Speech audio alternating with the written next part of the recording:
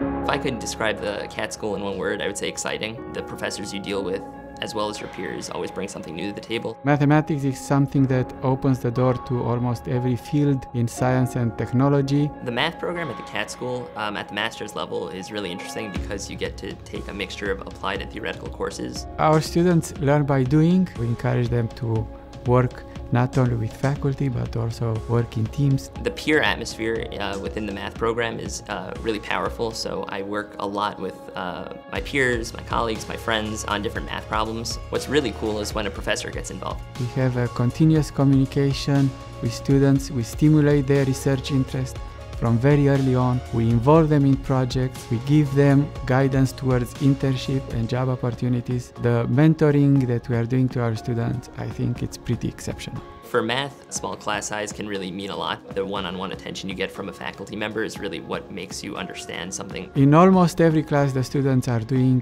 projects as part of their coursework. When Zika was first becoming a major issue, I proposed a mathematical model for understanding the spread of it over different societies. The ability to sort of go to a professor who is world-renowned and say, hey, this seems like a problem in modern society. Can we do something about it? The professors are interested in hearing your suggestions. His research was presented at various national and international conferences, and we hope that it's going to be published pretty soon. One current project that I'm interested in is how to optimize the New York City subway system, so to maximize resilience against failures. All students are able at the end of the program to have a rich portfolio of research and also of application of mathematics to various fields. The most valuable thing that was unexpected that I learned within the Katz School was sort of how to lead teams and manage projects, how to deal with a lot of different types of people and stick to deadlines.